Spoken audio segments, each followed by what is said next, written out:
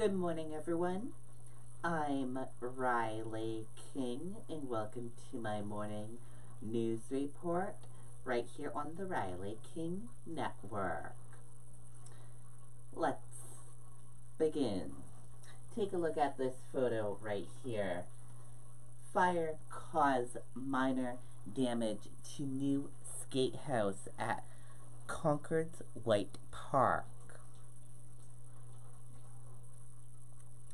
The new skate house at White Park in Concord sustained minor damage in a fire Saturday morning. The fire was reported about 7:30 a.m. at the facility, which is still under construction.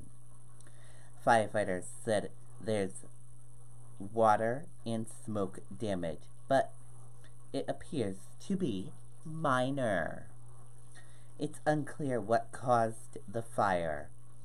The facility is scheduled to open in April. And that does it for my morning news report right here on the Riley King Network. I hope you all have a great rest of your day, and I'll see you back here later on today for more news reports. Goodbye, everyone.